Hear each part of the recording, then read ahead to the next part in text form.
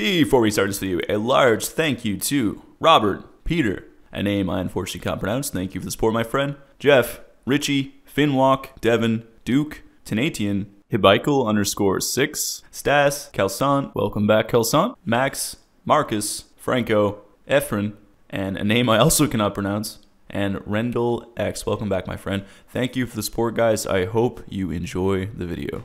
Hello everybody, and today we're going to begin work on our Advanced AI system. So if I go to the AI folder here now and check out my states, you'll see we have this example state, or this base class state, and then every other state derives from that.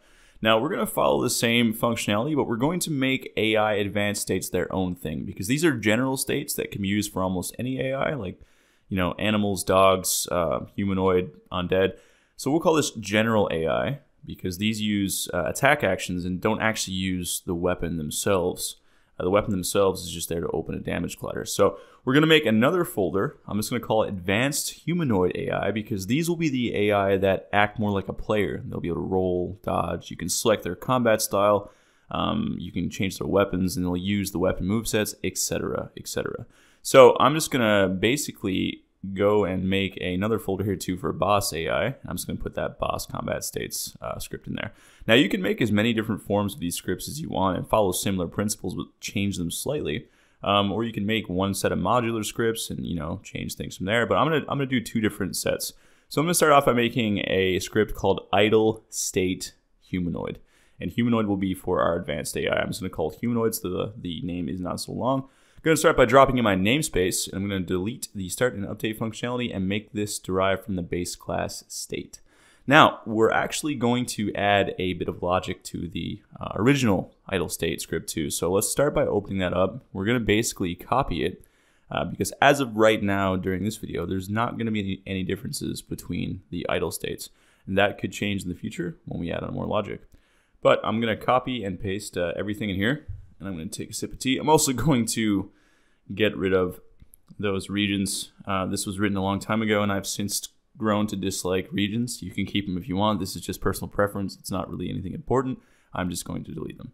So I'm going to begin by going down through the code here, and we're going to start commenting it out just to keep this neat. That's something we started doing recently too. Well, not recently, a few episodes ago, definitely now, a while ago. I'm going to start by saying up here, searches for a potential target within the detection radius. So what this does is it checks all the colliders around us. If it's on the layer of detection, it will then look for a character stats manager and then process the next step. Then I'm going to say if a potential target is found that is not on the same team as the AI, then we proceed to the next step. So if we do find a character stats manager that is on the detection layer of character, and we're not on the same team, or the team ID on the character stats manager is not the same, we proceed to the next step. And lastly, we have here, if a potential target is found, it has to be standing in front of the AI, and we check our viewable angle. And if it is, then we add them as a target. But we want to add one more step into this. We want to make sure there's nothing in front of the AI, between the AI and its potential target. Otherwise, the AI will be able to get you as a target through a wall, and we don't want that. We're going to do the same thing with our lock-on. We're going to use ifphysics.alignCast. And what this does is it checks a position between 2 points. And if it hits something, it returns true. So we're going to say enemy, as in our enemy manager, dot lock-on transform, because this is usually positioned on the chest. So this is where the ray cast will start, up on the body, not down on the floor at the feet. So we're going to start that from the enemy.lock-on transform, and we're going to make it go to our character's potential target.lock-on transform. Now, to do this, we want to actually, first I'm going to rename enemy to AI character, just so it's more general.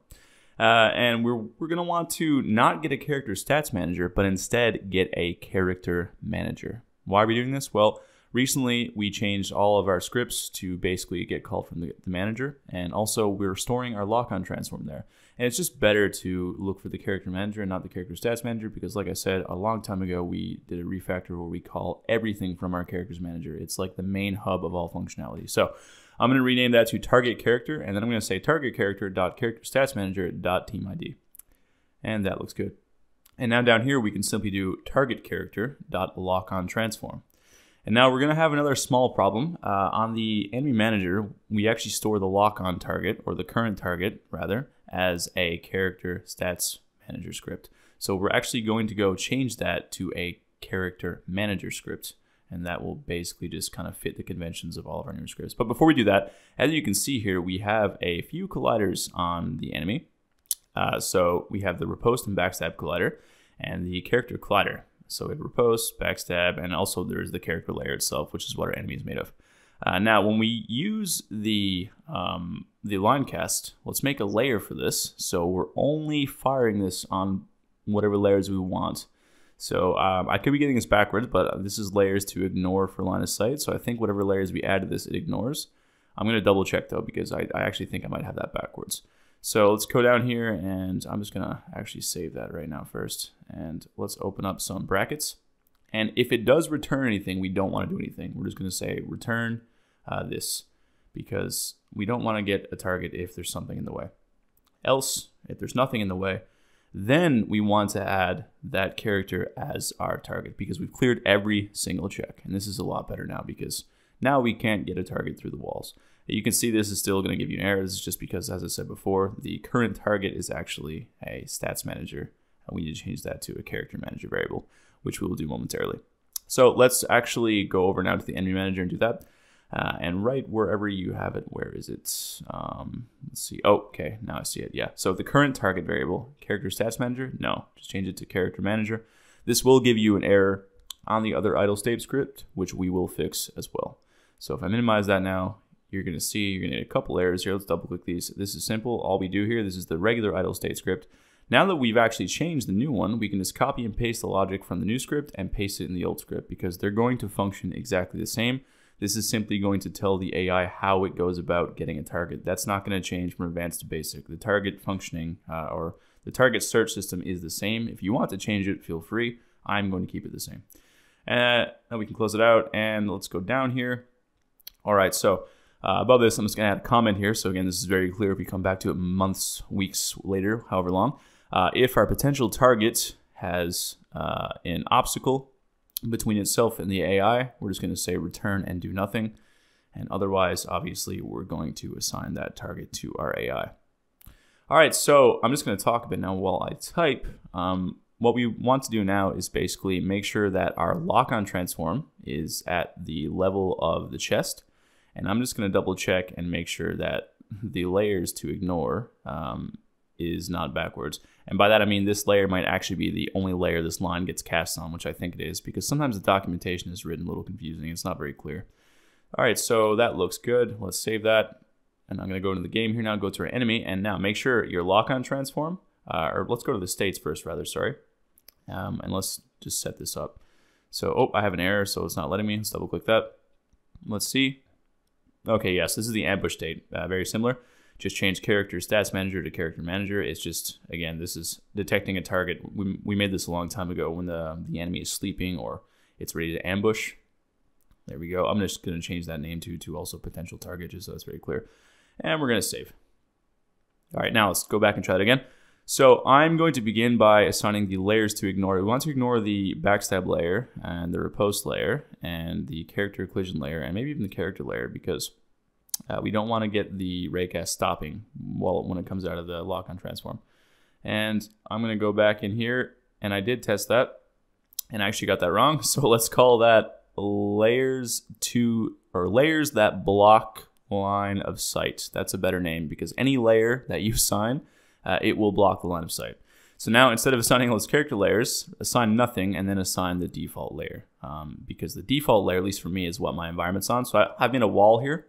As you can see, I've called it short wall, and you can see that the layer is in fact set to default. So furthermore, right here, default, if we actually go to our enemy and go down to the lock-on transform, it's at the ground. We don't want that. So put it up to the chest that way, or even the eyes if you want for eye level, or you can make its own transform for that. But I'm gonna use the lock-on transform because it's very close anyway. And then we can go to the side here, and what we can see is that if we shoot this straight right now from the enemy, this is our wall alternative, so you can see it. You can see it'll actually bring up on the wall, and you won't be able to get seen. Now, if you want to make your own transform for this at eye level, that's totally cool too. And if we go to our player, just to show you also, make sure it's the same on the player. Don't have it in the ground, otherwise the raycast will fire at the feet, and that will make your line of sight behavior very weird. So if I go over here now and run towards this gentleman, you can see this wall is blocking us, and now he cannot see me. But the second I come out from behind this wall and the line cast connects, there he goes. He tries to attack me. So that is excellent and is working as intended. So this is just kind of like adding some more functionality to what we already had. We're going to layer it on, but now we're going to keep moving on and set up the functionality for the more advanced AI. So next, let's do the pursue target state. I'm going to call it pursue target state humanoid to keep within the naming conventions. And again, this is going to be the same for now. You can tweak it a bit, but I'm just going to keep it pretty much exactly the same. Again, I'm giving these a different name set because in the future, if we do want to tweak it, we're able to. So, and we want to keep all the advanced states in their own folder and separate. We don't want to be using basic states with advanced states. So we want to make sure everything has its own set of scripts. So I'm going to copy everything inside the pursue target state, the regular one, and I'm going to paste it inside the pursue target humanoid script. Whoops, I think I just pasted it inside the tick function. Yes, I did. I did not mean to do that, so let's undo, and I'll just paste that right here. Now, we just made the idle state humanoid. Right now, change this pursue target state variable to pursue target humanoid, and everything will work exactly the same. You can change the name too if you want. But basically, for every humanoid state script we make for our advanced AI, just add the word humanoid at the end of these variables after we've made them. So we don't have the combat stance state yet, so we don't have to mess with that just yet. So let's make sure this code is all fine. And yes, this actually is perfect. Nothing needs to be changed here. I don't know why we're calling this rotate towards target state, so just delete that. That's not being used anymore. I think that was from some old code we just didn't delete. And likewise, over here on the regular pursue target state, delete the rotate towards target state. We don't call that from the script. We don't need it. All right, next, let's make the actual beginning of our advanced AI the combat stance state humanoid. And this is where all of the combat style functionality is going to take place. This script is going to probably warrant not a whole video in its own, but at least half of one. So we're going to basically spend the rest of the video mostly on the script, and then we're going to really hammer it home in the next one with the attack state as well. So make it derived from state. Begin by copying and pasting, or first we can change the combat stance to combat stance humanoid variable on the pursue target humanoid script. That way we're not referencing the old script, we're referencing the new one. And then we can copy all of the logic from the old combat stance script and paste it in the new one, but we're not going to be keeping all of this. We're going to tweak it heavily, and I mean quite a bit. Some functionality is still useful here. For example, the rotate towards target, that's fine. The decide circling action we're going to expand upon and walk around target is fine. And get new attack, we're going to change drastically because we're not going to use attack actions. We are going to use a similar system, but we're going to make that system use the weapon the character is holding. So let's go to Enums, because in order to decide how we're going to change all these variables around and what we're going to do, we need to make a new enum. And I'm going to call it, let's call it humanoid AI combat stance or combat style, combat type. Let me just mess around here for a sec. What do I want to call that? No, I'm going to call that humanoid or human AI combat stance style. And I'm just going to shorten that to human AI combat style. Yeah, that feels like it's good. So for the video's sake, let's start off by doing two, sword and shield, which will be just your generic knight or your soldier. And then we'll have archer. And this one's going to be vastly different. So I'm going to take a sip of tea. Okay, so we want to say that now. And you can add as many as you want to this. You can add sword, spell sword, whatever you want to do, add it. I'm going to show you how to make the framework for these. So right here on state tick, you can see where, let's go back to the enemy manager first and make that variable here. So under the AI combat settings, let's make a public human AI combat style. And I'm just going to call that variable combat style. And you can put this on the enemy manager script, or you can put it on the combat stance script, whatever you prefer. So you could even put it just over here. It's all the same, really.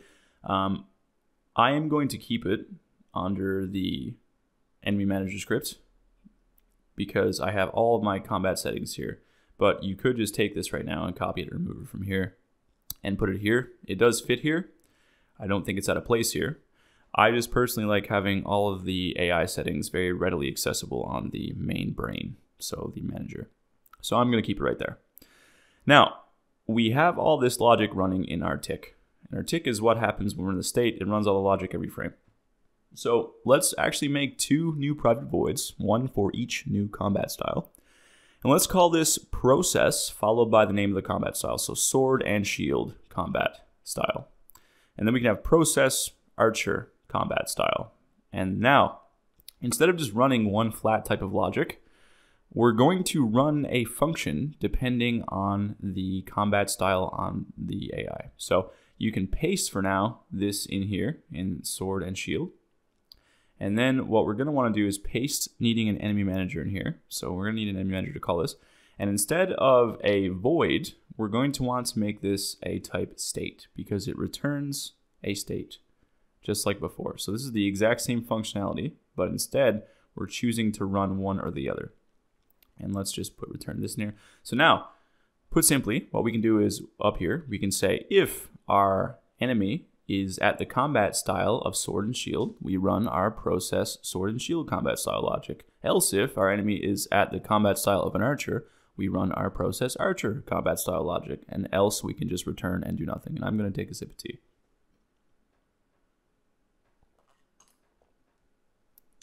Okay, so I hope that's straightforward. And you can kind of basically make a chain here and choose between as many combat styles as you want. And in the next video, we're really going to handle basically setting up each of the styles in these 2 functions. Right now, I just have the regular code from before copied and pasted into the process sword and shield combat style, but that's going to change dramatically.